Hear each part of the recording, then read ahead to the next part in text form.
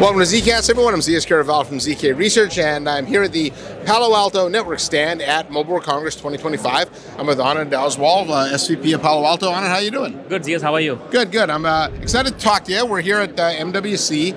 I think let's talk a little 5G, right?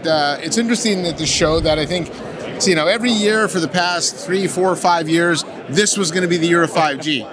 And it wasn't, but I do notice a different tenure this year, that it does seem like there's more 5G momentum, and I'm curious if you're seeing that as well. Yeah, Zeus, first, thanks for having me. Yeah. Absolutely, yes. This is the year where I feel there's more 5G momentum than the last couple of years, and I think it's real. You're seeing customers now getting into deployments, 5G in the enterprise space, private 5G deployments in manufacturing sites. It's happening finally. Yeah, and what do you count that for? Like, I think one of the big drivers for 5G is AI. Just like, cloud drove mobile, mobile drove cloud. I think AI and 5G, really help each other out. Are you seeing the same thing? Yes, I think the interesting thing is that the 5G and AI are both coming of age in some sense at the same time. The convergence is happening at the same time. And it's driving some very, very interesting use cases for what we're driving for our customers. Yeah, okay. And obviously, when you start thinking about 5G and AI coming together, you got to talk about security. Absolutely. Right? And so explain how when you think about 5G security, how does Palo Alto approach that? Very good. If you think of 5G and security, Palo Alto approaches it really in 3 broad ways. First, what do we need to do to secure service providers and telcos 5G infrastructure?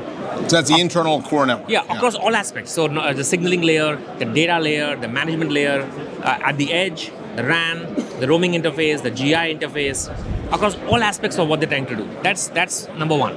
Now, as you know, service providers have spent a ton of money on spectrum and building this massive 5G infrastructure over the last couple of years. Yeah. Now, how do they monetize it? So we want to help them monetize it by value-added services on top of that. So 5G slice as a service for enterprise customers. Or just yesterday, we announced a brand new product, Prisma SASE 5G. Yeah. Really exciting, and we'll talk more about that. The third is, as private 5G deployments are going more and more. I talked to a partner yesterday that said there are 2,000 plus private 5G deployments right now, mainly leading for manufacturing, but also in utilities, oil and gas mining. How do you secure them along aspects of what they need to do for the OT infrastructure, both visibility and security? Okay, and so double click there in the 5G, the Prisma 5G SASE launch. What is that product? How's it work? Yeah. So if you think about, there are many devices today which are SIM-based devices in the enterprise. Yeah. Right? More and more coming. More and more coming. Yeah. How do you ensure that you have the same security services, the same policy constructs that you have on the wired or the Wi-Fi network, right? Without changing the service product infrastructure. So in this case, what we do, we don't have any agent on the SIM-based device. Use the same authentication mechanisms from the service provider, the same packet core, and then you cross-connect that traffic to our Prisma SASE infrastructure for security processing, granular, based on IMSI, based on IMEI, or any other construct you have. So now you can have the same policies that you had on your wired infrastructure on your SIM-based devices. And that's a game changer for telcos. All right, and so to me, that from a 5G perspective, from the data center, well, from the core network all the way out to the edge of the device, secured by one continuous threat protection system. Yes, 100%. Yeah, okay. So on that note, let's shift gears a little bit to platformization. Yeah. That's been a big topic of conversation within IT circles, everything from network to systems. What does platformization mean to you in the context of security? Yeah. Look, when you talk to most customers, what do they really want? They want to make more money, they want to save money, and they want to be out of trouble. Yeah. Right? If you think about... And that last one's big for the CIO. Yes, exactly. Yeah. And if you think over the years, network security is complex and fragmented. What you want to do is you want to simplify and unify network security, right? You want to have the notion of a consistent policy. Any user, any device, accessing any application, any data, consistently secure. What we've done across platformization is helping our customers reduce their operational costs, simplify all the outcomes they want, have that consistent policies. I'm in the home, I'm in the office, I'm on my mobile device, I'm on my managed device, I'm on my SIM-based device. Same policy, same manageability for threats that we see, from operational things that we see across the enterprise. And that's really what we're driving with platformization. Yeah, it's interesting. At Black Hat last year, I talked to a CISO that said to me that for the first time in his career, this is a long time CISO too, he finally realized the best of breed security doesn't lead to best-in-class threat protection. In fact, it's the opposite of that, right? The notion that a platform will have mediocre components is what is also not really true. So we're trying to get in best-in-class components integrated in a platform in a single UI. At the same time, you want to have an open ecosystem. There are some services that I don't have, but I want to be able to integrate those third-party services onto the platform seamlessly, so we can have a consistent experience for the customer. Yeah, well, that makes sense. And I think, in an industry perspective, we talked about this concept for a while. Well, what's been the holding customers back from being more aggressive with platform? Yeah, look, in many cases, it's a journey for customers, because what happens is that they've already invested a lot of time and money in solutions that they have. They have contracts expiring, so it becomes down to a more economical discussion. So what we're trying to do is, how do you make them ready? The platform doesn't mean that I have to have everything in the platform on day one.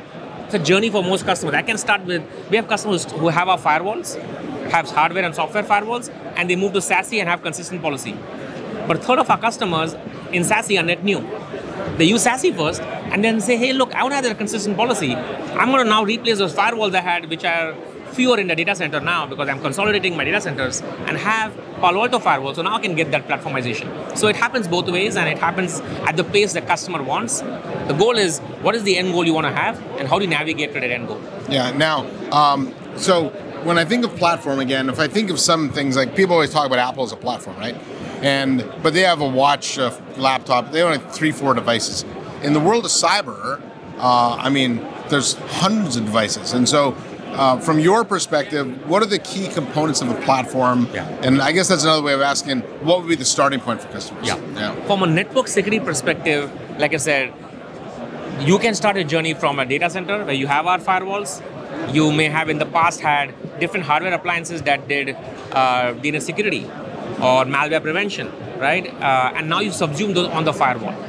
And then as you move towards software and cloud-delivered SASE, secure enterprise browser, all those components across threat prevention, URL filtering, sandboxing, DNS security, IoT and SaaS security, managed, unmanaged devices, data and SaaS security, AI.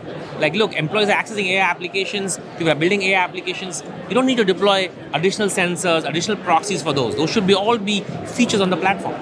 Yeah, okay. Now, every time a vendor tells me something, to me, there's no better proof point to what you're telling me is true than customers. Oh, yeah. So can you talk about any customers and absolutely. the success they've had and the outcomes they've had? We've had thousands of customers in network security use all three form factors of network security and the platform, because they get that consistent security across any use case. They get a single pane of glass to manage everything from day -1 to day end, configuration, policy, AI ops, alerts, anything that they need to do from a policy perspective. It's all fully integrated into the platform. So we're seeing tremendous traction on customers on the journey of platformization. And like I said, it's a journey that's different for different customers. Yeah. Okay, good. Well, anything else you want to add then? No, I think it's Mobile World Congress, 5G. Yeah. AI, they're coming together and deliver through platformization. Yeah, well, congrats on the launch of Prisma 5G SASE. Just one last minute, any customers using that yet? Yes, we announced yesterday Singtel is already a partner using our Prisma SASE 5G for the enterprise customers to give them the same services that they have on the wireline side. Yeah, and actually that's a good customer, because I know in the Asia-Pac region, 5G, they've been a lot more aggressive with it there. In fact, in a lot of those countries, there's barely any terrestrial. And we have many more in trial right now, but that's what we announced publicly right now. All right, so 5G coming to an enterprise near you. If you're going to secure it, take a look at 5G SASE. And from a platform perspective, obviously, Palo Alto, the leader there. Thank you. Thank you, Zeus. All right, so on behalf of Anand Oswal from Palo Alto, I'm Zeus Kerravala from ZK Research. Thanks for watching. Hit the subscribe button. I'll see you next time in my next episode of ZKast.